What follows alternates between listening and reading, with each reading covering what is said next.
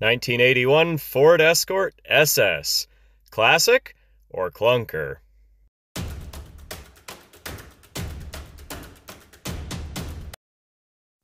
Here's the 1981 Ford Escort SS, a neat little car with a neat little story, which I'll get to in a bit.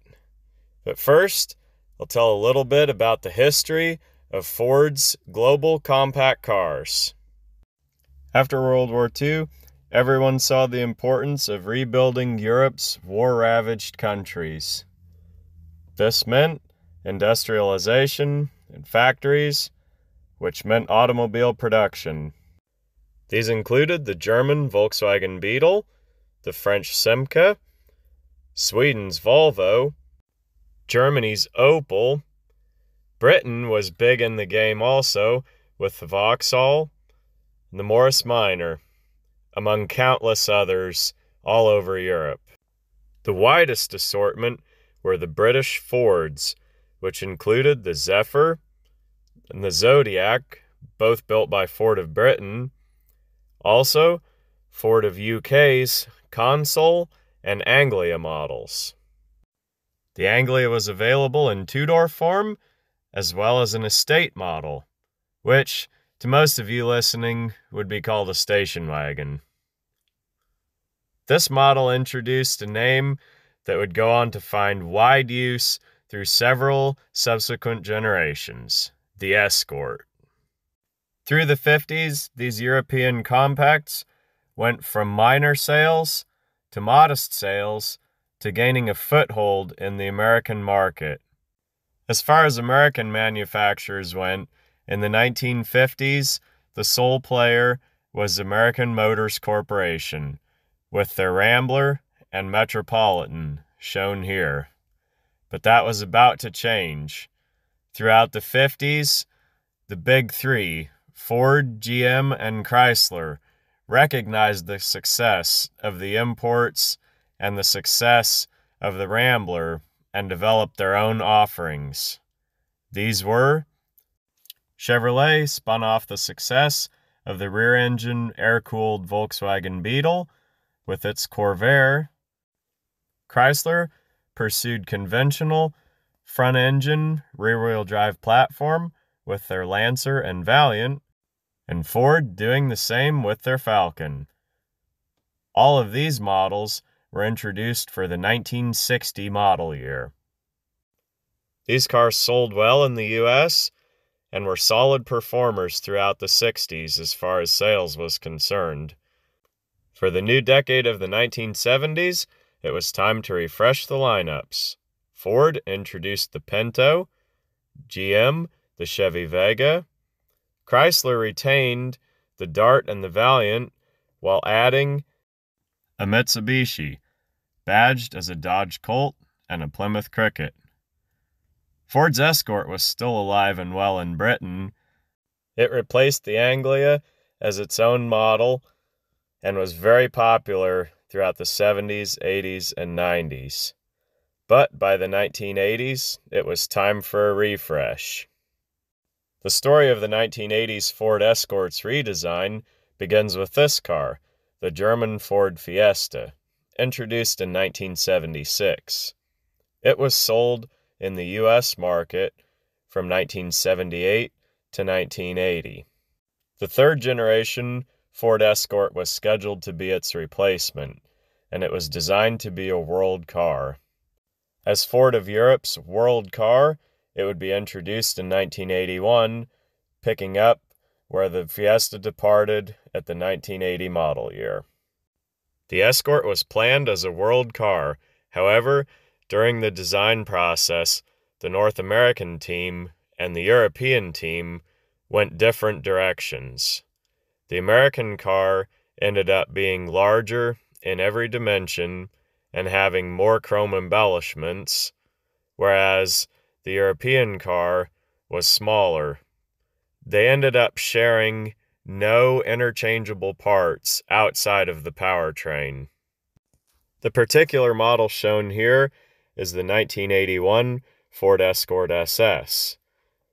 Being the sport model, it had blacked out trim instead of chrome. and tape stripes, sport wheels, a fancy interior, upgraded brakes, and wider tires. Now, here is its story. I bought this car in 2009 in Newton, Kansas. I took the wrong turn down a street, and, getting back on course, I turned a corner and happened to see this sitting on the street with a for sale sign.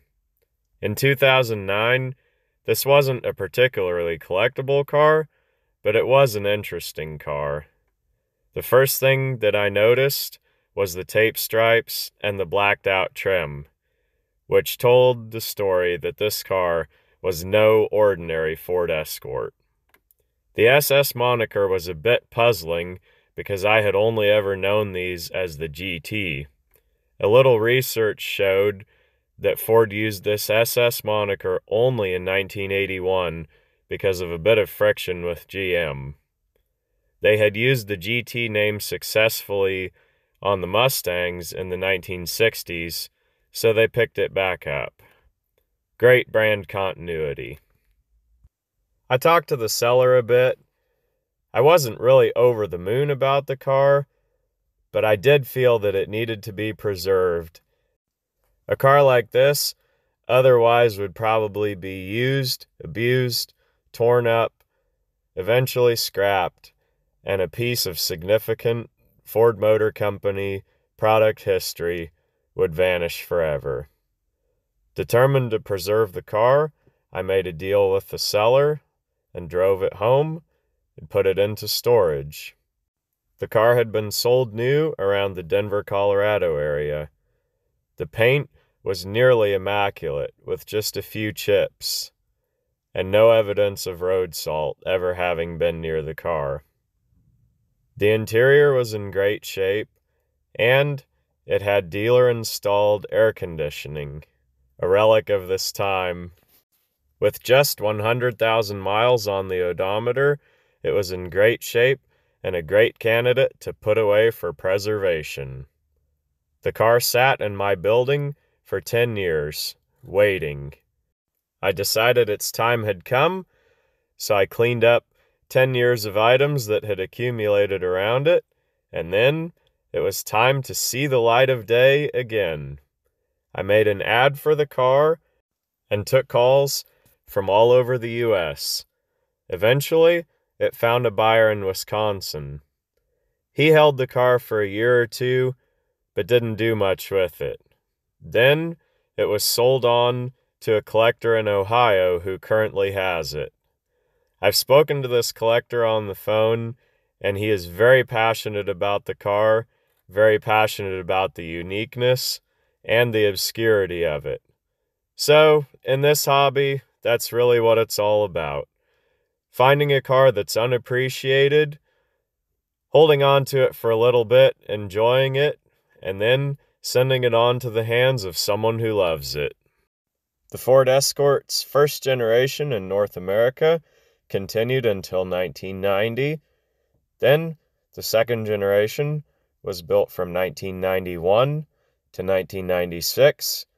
Truly a world car because it used Japanese components. Then, 1997 through 2003 was the final generation of Ford's North American Escort. It was replaced by the Ford Focus. The Ford Escort is still around and still a world car. It began production in China in 2015 and in Taiwan in 2017 and remains available to this day. Half a century, 3 continents, the Ford Escort, still the world's world car.